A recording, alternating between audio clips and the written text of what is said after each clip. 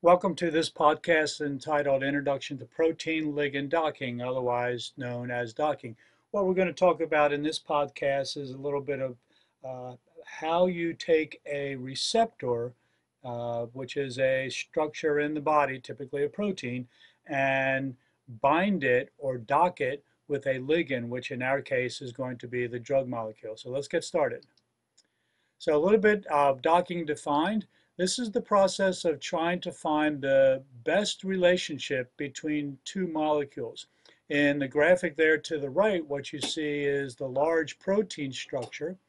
And inside that protein structure represented, you can see it there inside the green, this is where we have docked or inserted or bound our ligand. Okay, so what we're trying to do is find the relationship between two molecules, and in our case in medicinal chemistry we're talking about a protein receptor and a ligand, which of course in our case is the drug. So we have the receptor, again, which is typically the protein. We have the ligand, which is typically the drug. And of course, best, for those of you who took computational chemistry, you should understand this. Best in our case means the lowest energy state of the receptor ligand complex. So we're trying to find that configuration, those binding energies that result in the lowest possible energy state we are able to obtain. And this is all part of the field of molecular modeling. So when we talk about molecular modeling, certainly protein ligand docking is one of the most important applications of molecular modeling. This is something we did not talk about for those of you who took computational chemistry. This is something we did not talk about in Comp Chem. We mentioned it a little bit, but now you'll get a chance to actually experience protein ligand docking, or docking as we generally call it for short. Okay, why do we dock? This is a key component of pharmacodynamics, or PD. Okay, and pharmacodynamics, if you recall, we're interested in what the drug does to the body. Okay, remember in pharmacokinetics, we're interested in what the body does to the drug, how the body changes the drug. In pharmacodynamics, we're interested in how the drug changes the body. And obviously, we want it to change the body in a way that results in a therapeutic effect. In other words, the patient gets better or cured or whatever disease that he or she has. And drugs basically work by interacting with protein receptors. So again, the graphic over there on to the right, sort of the white blob stuff, it represents the surface of the protein, and the red and blue stick figures, that's the ligand, or that's the drug that is currently interacting with the protein receptor. And docking helps to decide if a candidate drug will interact appropriately with a target receptor program. So we talk about candidate drugs and target receptors, or targets for short. So before we go into the organic chemistry lab, we want to do some computational experiments to help us decide, even if we make this ligand, even if we make this drug, is there a likely chance that it's going to bind appropriately with the receptor that we're interested in? And if we find out through our computational experiments that it's unlikely to bind appropriately, then the pharmaceutical company may say, well, I don't want to spend the time and the money actually making this drug and doing the experimental work in the organic lab to see if this thing is going to work.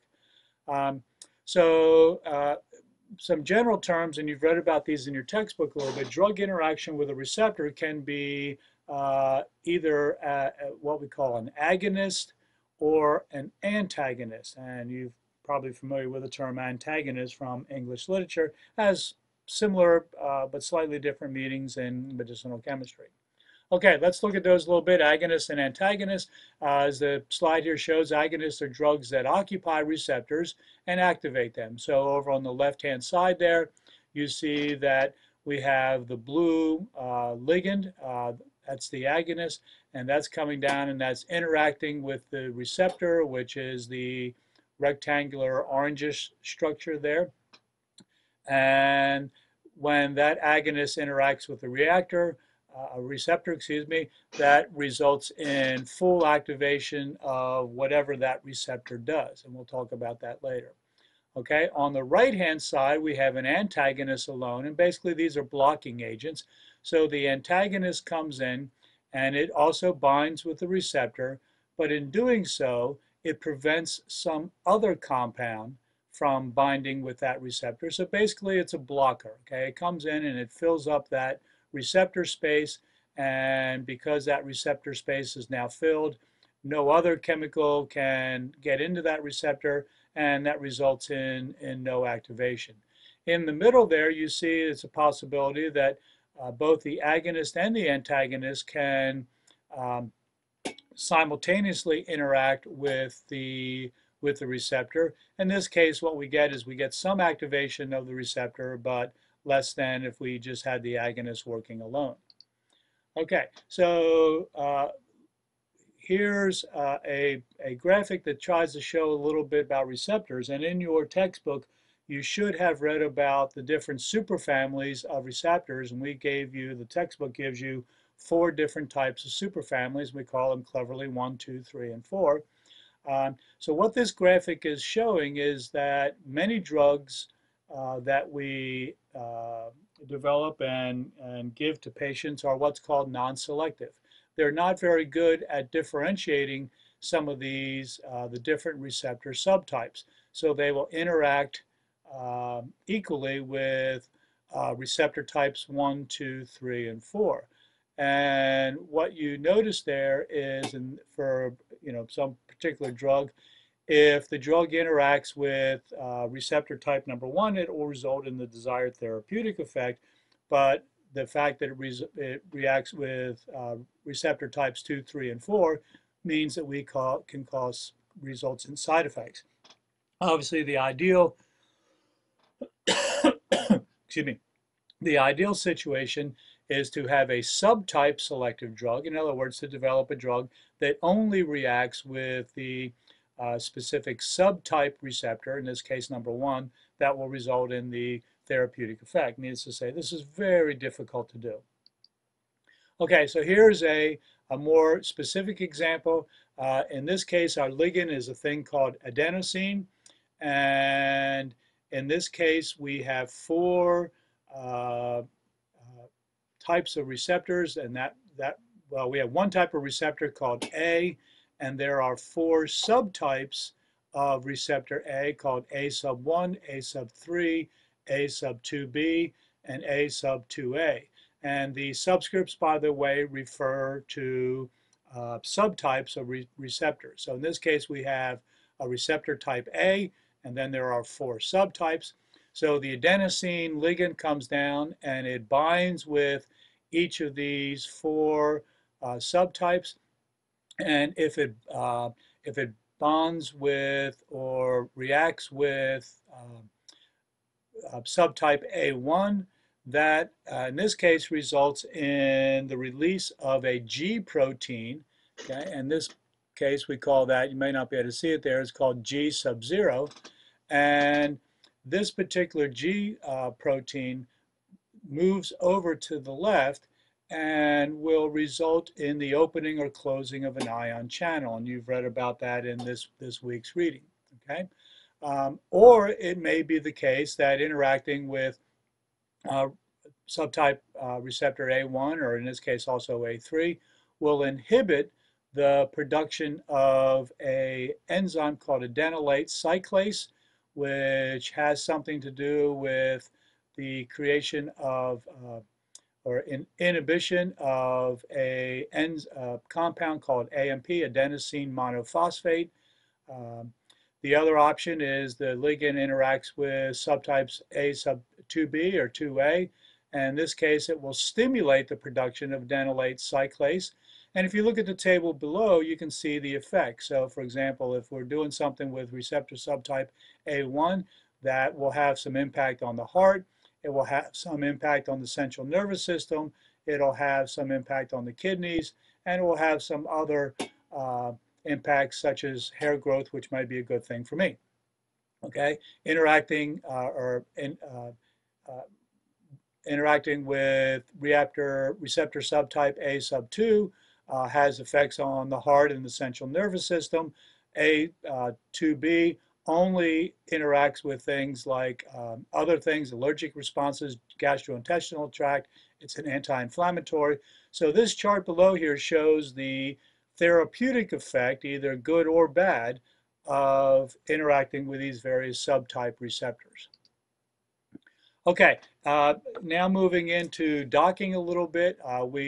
This is straight out of Wikipedia. That's there's a nice reading on molecular docking in there. I encourage you to take a look at that. So here's the terminology that you need to be very familiar with. By now you should be familiar with the concept of a receptor. And again, most commonly this is a protein. It can also be a biopolymer. The ligand, they also sometimes call it the guest, is the complementary partner molecule which binds to the receptor. And again, these are most often small molecules, and in our case, they are drugs. And docking is that computational simulation of a candidate ligand binding to a receptor, quite simply, and we call it docking. The binding mode is the orientation of the ligand relative to the receptor, as well as the conformation of the ligand and the receptor when bound to each other. You should, those of you who took computational chemistry, and I think we did this lab in MedChem, where we look at changing the bond lengths and the bond angles in a molecule, and that's known as a conformational change. So conformations means different structures or different shapes of the ligand molecule. A pose is the term we use for a candidate binding mode. So how does the ligand bind to the protein? That's called a pose. Scoring is the process of evaluating a particular pose by counting the number of favorable intermolecular interactions, particularly hydrogen bonding and hydrophobic contacts. Ranking is the process of classifying which ligands are most likely to interact favorably to a particular receptor based on predicting the free energy or the energy state of the binding. So over the next couple of weeks, you're going to hear an awful lot of these 6 or 7 terminologies in terms of docking, so we'll need to get those in your head pretty quickly. Okay, what I'm going to do here is a little bit of docking simplified. I took a bunch of screen shots of the project that you're going to do this week with the Milagro docking software. So here's docking simplified. So here's a short list. You're going to obtain a receptor. This is almost always a PDB file, which means you need to know it's 4 character PDB code number, such as 1HVR. That's the one we'll be working with this week. You need to obtain a ligand, and this is also typically going to be a PDB file.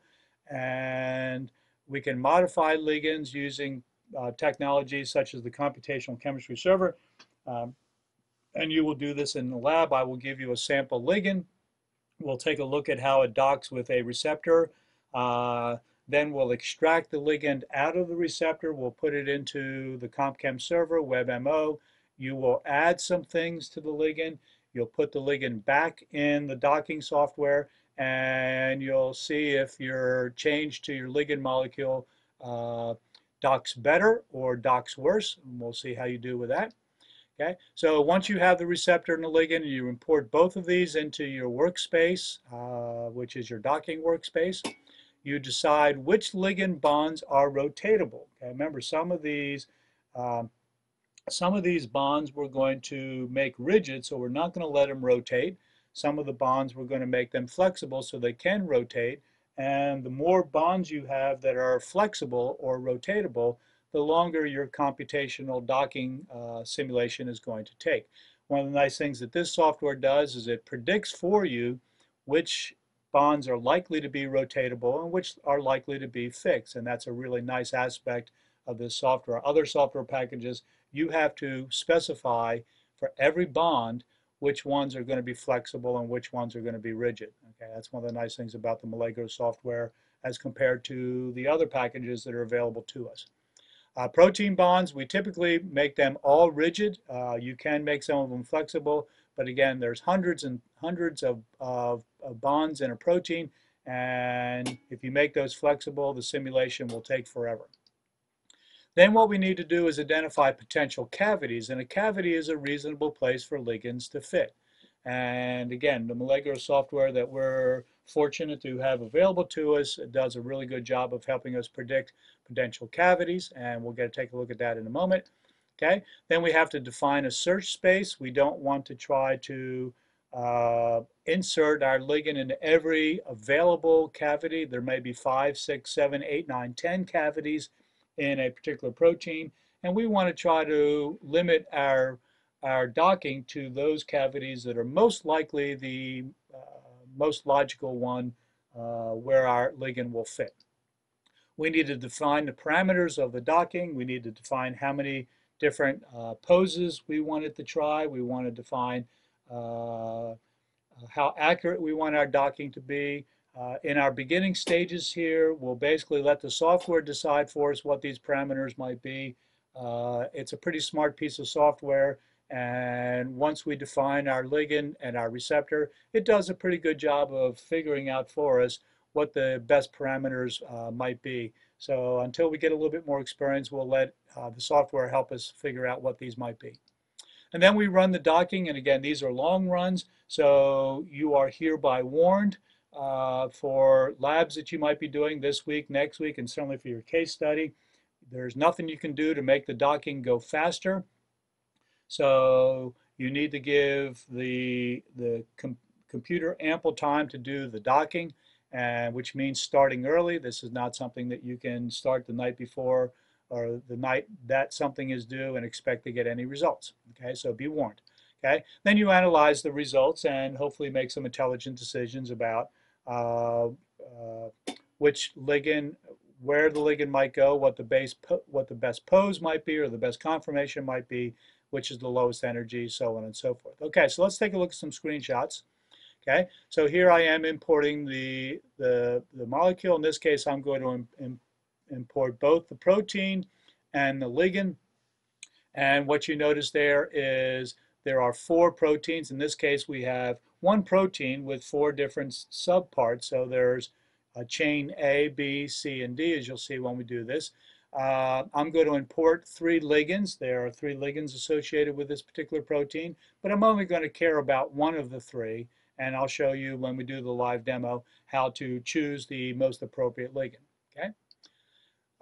Here's a snapshot of what the ligand looks like already imported into the receptor, and you should be able to see the wireframe is the protein, and if you look carefully, you can see 3 ligands bonded in the receptor. You see the big one in the middle there.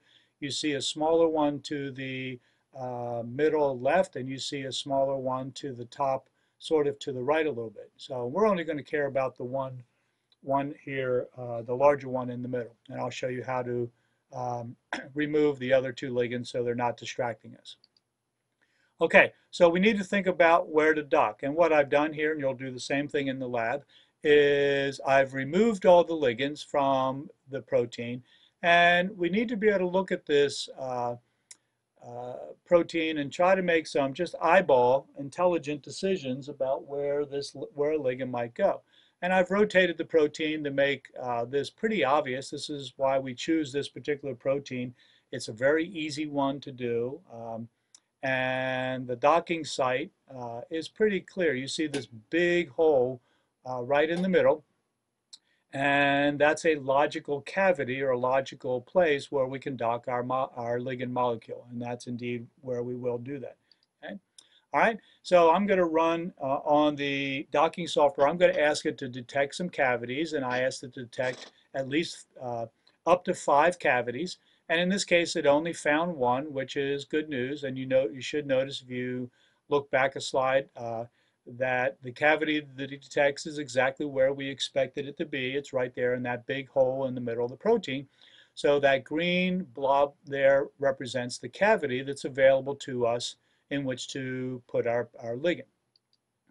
Okay, what we need to do now is define a search space or a binding site. So if you look at the window to the left, you'll see something about a scoring function. We'll talk about that a little bit later. There's different options we have there. But under binding site there, that green sphere there represents where I'm going to ask the computer to try to bind the ligand. And I can change the size of that sphere by changing the radius. I can move in an XYZ fashion. I can move the sphere around. I can't rotate it here, but I'll do that when we do the live demo. But what you should notice here is the cavity that we detected a moment ago is pretty much encapsulated by the the search space, the binding site space. So uh, the computer is going to try to put a ligand in that space there, and hopefully it'll get it inside the cavity as we want it to do. Okay, we now want to set parameters, and again, as I mentioned a minute ago, we'll pretty much let the computer choose these for us. The big choice that we want to do here is up under search algorithm, the number of runs, and I'm going to, in this case, the default is typically I'm going to do 10 runs. If you really have an idea of where this ligand goes and what the correct pose is and what the correct conformation is, all that stuff, you can reduce the number of runs and that'll speed up your compute time. But typically we want to let the computer do what it wants to do and give us our data. Notice there the box is checked that says constrain the poses to the cavity. So that also helps to, if we know where our cavity is, that will certainly speed up our computing time, which is always a good thing. Okay, once we do all that, it will tell us if there are errors or warnings. In this case, I didn't get any errors or warning, and that's always good news. We'll try to give you examples early on where you don't get errors or warnings. And as you get more experience and get to develop your skills in protein docking, then you'll have to figure out what do I do if I have an error or a warning. Okay. All right. Now I'm basically going to tell it I wanted to run the docking in a separate process. I can click on the button that says create a docking script job, and I can run it now. Those of you who took computational chemistry are familiar with the idea of creating a job file and being able to run it later. We'll run all of ours in a separate process, and we'll run it immediately. The data is going to be output in in whatever directory you want. I would typically encourage you to leave the output directory at whatever it thinks it wants to do. And once we have all these things set, we're going to save this. We're going to hit the start button and go from there. Okay, and when you do this in real time, you'll see it starting to run the job. So notice here, I took a screenshot after it started to do its first run. It's calculating an energy grid. And it's very instructive for the first couple times you do this to actually sit there and watch the console and see what kind of messages it's giving you as it runs this job. So typically when you do a job, those of you who again took computational chemistry know, you start the job, you go away for a couple hours, you come back when the job is done and look at your results. I would very much encourage you to get yourself a cup of tea or a Coke or something, and when you run these jobs, sit there and just watch and read the batch job files and see what kind of information it gives you, and you'll learn an awful lot about docking by just watching the output file. Here's another screen snap of where you notice there where at the bottom there I have my iterations going on. It starts out with the lowest energy of 64. And then the next iteration, the energy is lower, it's 38. Then the next iteration, the energy is even lower, minus 63. So again, this is something really good to watch, and watch how your energy decreases as we go through that. Okay. You can also watch this, the energy changing graphically, and I clicked on the graph tab, and again, we'll do this in a demo, and you see the energy of the docking really going down. Okay, so you see it above 50 at the beginning, then it's down to 38, now it's down to minus 63 or so. So if you want to see your results graphically, you can look at the graph and see how that goes. Okay, the final results is it found 3 poses that it thought were the best choices for me, and notice that it gives me a score there, and we'll talk about what those scores mean when we do the the live demo. So now I need to pick which score I think is the best and go from there. And then in this case, I found 3 poses. And in this case, I'm comparing 2 poses. I can't rotate those, but we'll do this in the demo. And I have pose 1 over top of pose 2. And you should be able to see, even from this static graphic, that they are slightly different conformations. They're slightly different structures. So things are offset a little bit from each other. It's easier to see when we can do this and you can rotate it, but this gives you an idea of what you're going to be looking for. Okay, and here's now what I've done is I've taken one of my poses, one of my conformations, and I've inserted it into the cavity. And what you should notice there is it doesn't completely fit into the cavity. I got some things sticking out, okay, which is okay. You should also notice that there are places in the cavity where the ligand isn't filling anything, okay, and that will be something we do in the lab, is can we add some stuff to fill in these gaps in the cavity, and by doing so, do we get a better structure. Next up, when we do this in the Illuminate session, we'll do a live demonstration, and then we'll give you a chance to try this on your own. So we'll see you online. Thanks very much.